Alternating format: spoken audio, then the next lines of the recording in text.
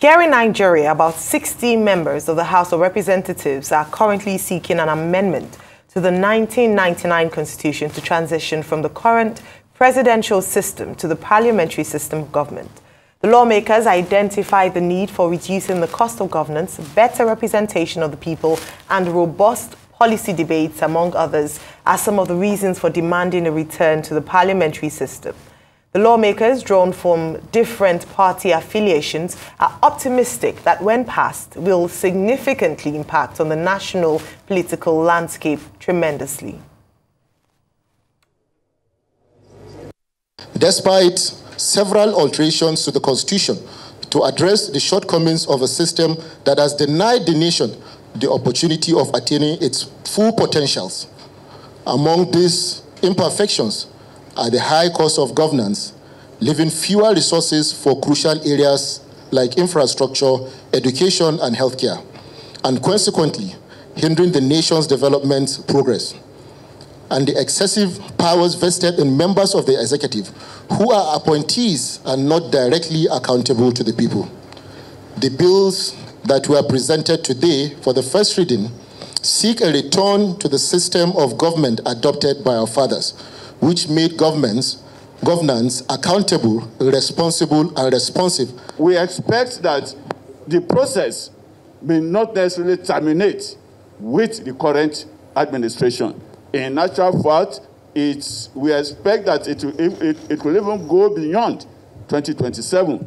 But what is important is that we have set the ball rolling. And, so it may go as far, the actual commencement may even be 2031. Joining us now is Osita Okechukwu, former Director General, Voice of Nigeria. Good morning, Mr. Okechukwu, and welcome to the morning show. Good morning, Sister Ayo. Good morning, Dr. Ruby.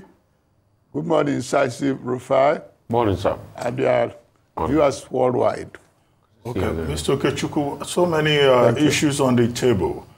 I know how you have introduced the choice between parliamentary system of government and presidential system of government. But I saw a message from you on the issue of state police, and I would like to start with that, because what you are recommending, I need clarification on it.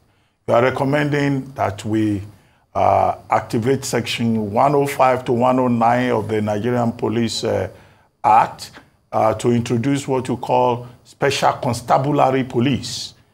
And I'm worried about that because special constabulary police was actually a colonial invention from about 1820, when the colonial overlords established police. We had the Hausa constabulary, at a point. I think that was about 1878. Then we had the Lagos police in 1888. Then we had the Niger Delta, constabulary, and then later we had the Royal Niger Constabulary, all used by the, colonial masters to brutalize the natives, as they call them, and to impose their will. And then, of course, later on, we had the Nigerian police emerging with a merger, of, these constabularies, and then calling the Nigeria Police Force. So are you suggesting that we return to the colonial origins of the Nigerian police and, have a police that in theory and in practice will be further oppressing the Nigerian people? Since you say the governors, if we give them state police, they will abuse it. I thought that was what I read in the message you sent to me. Thank you very much, Dr. Ruby. My canvas is simply a migration from special constabulary to state police. Migration, a progressive one. One, because there is a paradox on the ground, as you well stated. There's intense public paranoia against the Nigerian police force that failed to secure us, on one hand. On the other hand, is also intense public paranoia against the state governors, our dear governors, who have scant regard for the rule of law, who had failed to even obey the 1999 Constitution as amended when the 80th National Assembly, under distinguished Senator Bukola Saraki and President Buhari, amended that same constitution and said there should be first-line charge of funding to state judiciary and the state legislature. The governors running around, bipartisan, even my own great party, the APC, they went to the Supreme Court and challenged it, never implemented it. In that same bill was the autonomy for local government. About 23 states of the Federation, state assemblies, voted against it. That today, majority of our local councils are in breach of Section 7 of the 1999 Constitution of the Federal Republic of Nigeria, which in simplicity means there is no democracy at that level. And if you do a careful study of what they call the state INEC across the board, is very few. I think it was Malamé Rufai's Kaduna, where the opposition got few seats. In my state in Enugu, they conducted over 4 local council elections. The opposition never got one out of the 260 local councils. And it's the same applicable in majority of the states of the country. So that paranoia is where I benched my canvas. That our governors are akin to emperors. They do not obey the rule of law. They don't know about the Constitution. They are not transparent. And even some of them have no fund to manage a state police. So why don't we allow them to collaborate to the Nigerian police force and recruit the constabulary? You can recruit 2,000, depending on your state, 3,000, 4,000. But it's managed in collaboration. And then we can also look into the rejigging of the Nigerian police force, because he's also a fall guy in what we are saying. And we should also plead to whoever becomes president that please, when you want to nominate an Inspector General of Police, DIGs, do a careful examination of the files. I'm not talking of the present IG, but I'm talking subsequently that if Osita Okechukwu becomes president tomorrow, my kinsmen will rally around me and say, an Igbo must be IG. When you do so, you demoralize the officers and men in the camp. You have failed to choose the best out of the file, which should guide us. So we need to reject the police force, but it's still at the same time for us to work on a gradual progression as stipulated in, if you go through that section 105, 109 of the Police Act of 2020, a lot of people have not taken time to go through it. Is a silver bullet that kills 2 birds with 1 stone. It gives leverage to state governors and the local group to manage the constabulary with the police, Nigerian police force. Right. Without leaving the police in their hand.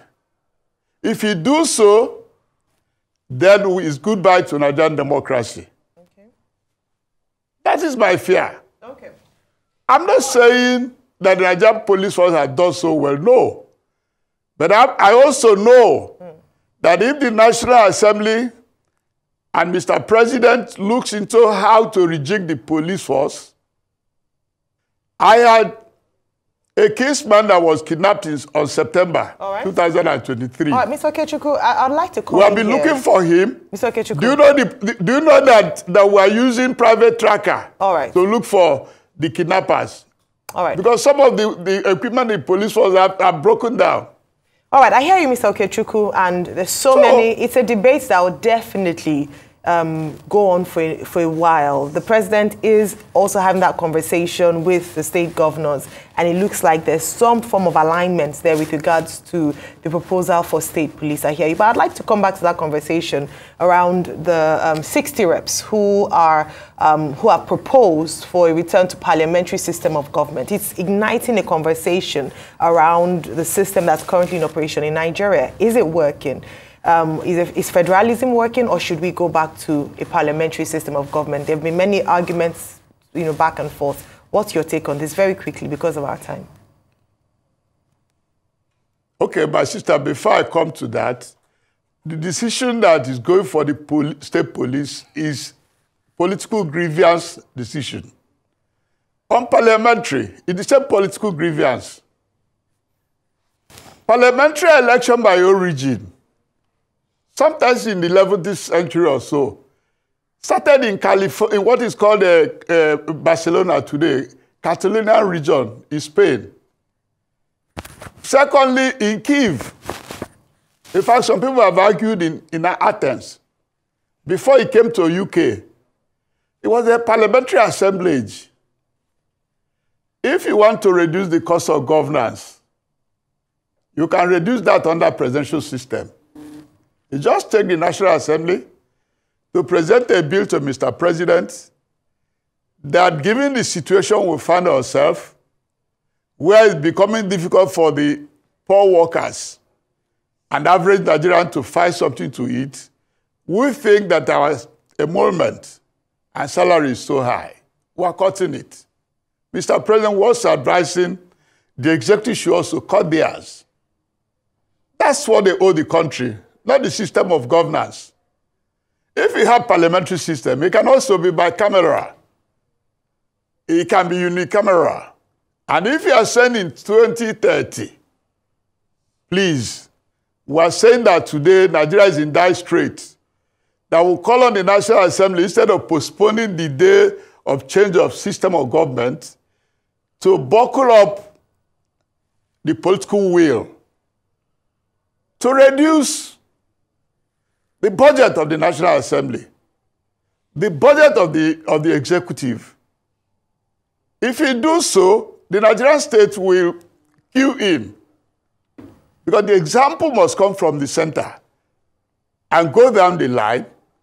But if you are working in a system where the governors are not accountable, where the local councils are not accountable, even as much as the center, and you are thinking that it's the system of governance that is the problem. I don't think so.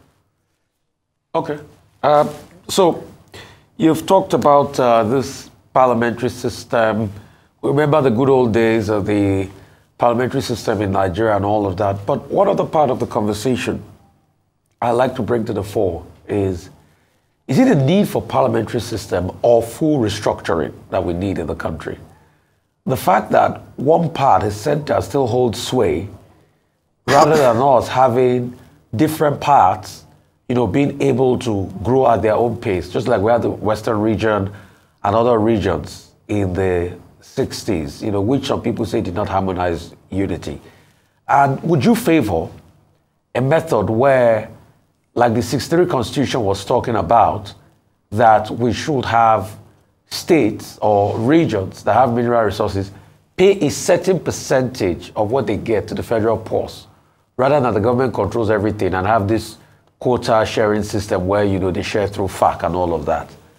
Shouldn't that be that about the conversation? Because let's not also forget, the parliamentary system we all looked at as good old days had a lot of corruption. We all remember a famous minister of finance and corrupt activities in this country. That was under a parliamentary system. So it has its own problems too, if not properly managed.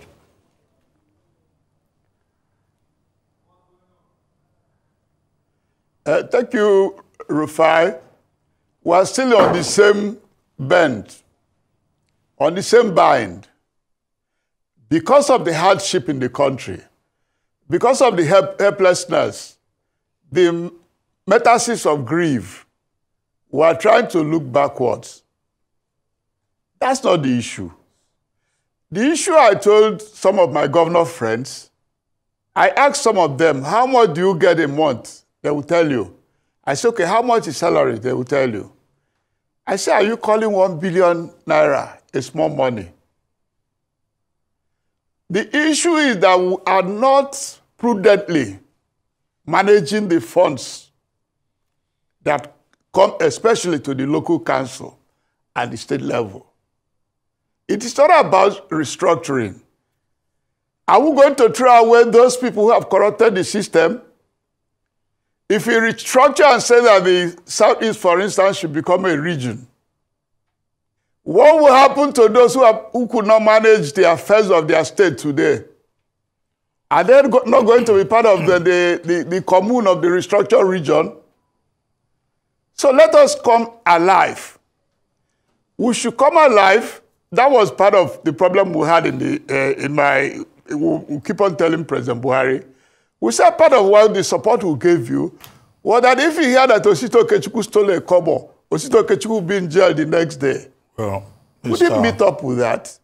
It's still time for us to come to that. Let us look into how to energize Olukayode and others that are managing the anti-corruption agencies and leave them to move.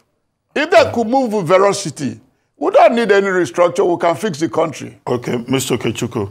Well, I mean, we seem to be running out of time. But those who are calling for restructuring are saying, look, we can't reorganize this country on an ad hoc basis. And restructuring was one of the major pillars of campaign for your party. A committee was even set up to look into it. And now I'm surprised that an APC chieftain will say, well, we don't need a restructuring.